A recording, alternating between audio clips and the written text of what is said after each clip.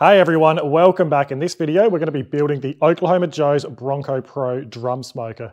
Now, if you hate reading instructions and you'd rather watch a video to build something, I'm going to take you along for the journey. We're going to build this step by step, so let's get stuck into it. Are you ready? Yep. All right, so we're going to start by opening up the box and just getting all the components out so we know exactly where to start. So we'll get started.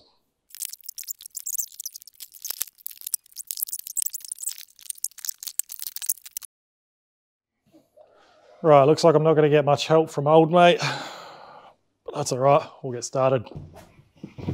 All right, so first things first, we're going to get 6 of these bolts, 6 of these washers, and we're going to connect the two halves together. So this little notch here needs to go with the front of the smoker. So we'll put all of our bolts in now. I want to help. Yeah, you can help. Drum smoker.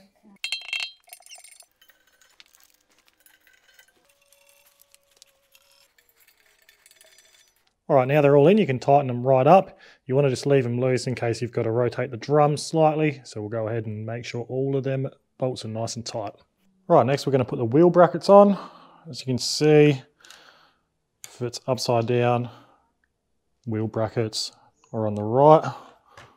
So we'll get these all screwed in with some more of the bolts that are supplied.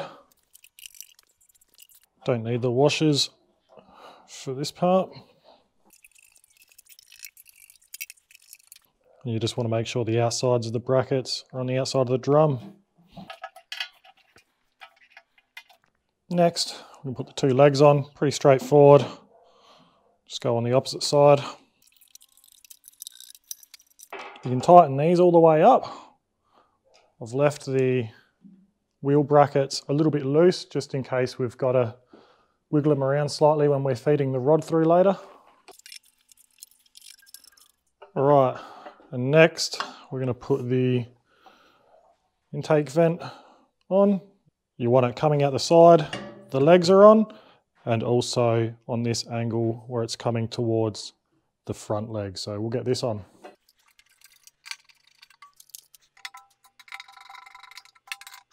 Right, so now we're going to put the wheels on. So we'll get our back wheel.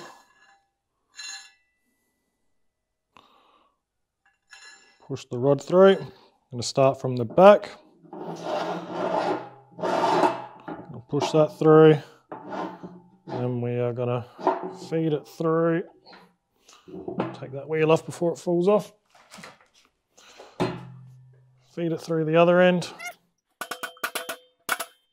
And then on this end, put our other wheel on. The big single washer in the pack. Push that on. And then our locking pin. All right, so we're all done with the underside. Double check all your bolts and make sure they're nice and tight. Then it's time to flip it over. Make sure you do this very safely. It's recommended that 2 people do this because it is a heavy unit. So we'll move forward, flip this over and get started on the other half. All right, so now we're all flipped over. We can get our temperature gauge on.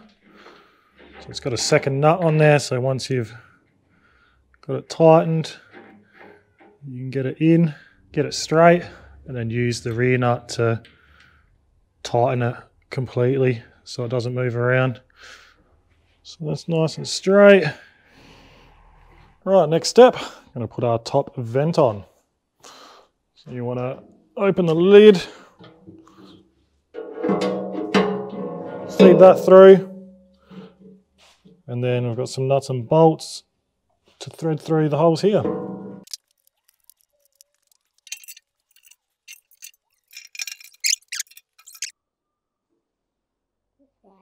Right, then next up is the handle. Make sure you've got it on the right way.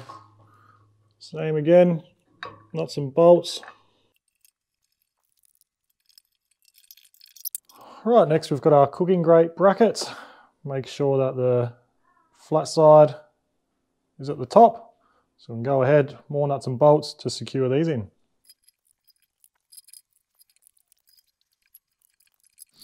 Right, now we're going to put the top of our intake vent on.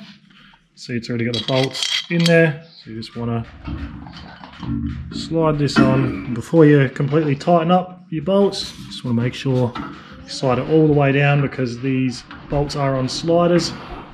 And this is probably the only part you'll need a spanner or a socket for. Is that small one? Yeah, do you want to tighten this up? Yeah. Can you reach? Yeah. Right, almost at the end of it.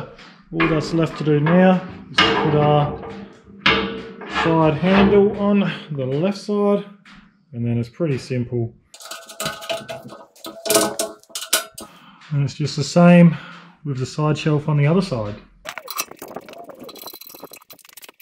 Right, and then if you've got a team logo or something you want to put on the back, they've also got this plaque that just goes in these brackets like that. And then same thing again, just washer and bolt screws up into the thread of the bracket. Caleb, what are you cooking? Chicken sandwich. Chicken sandwich, alright. It's time for smoko, Caleb. Yeah. Alright, so in first goes our base, our ash pan, and our charcoal basket sits on top of that.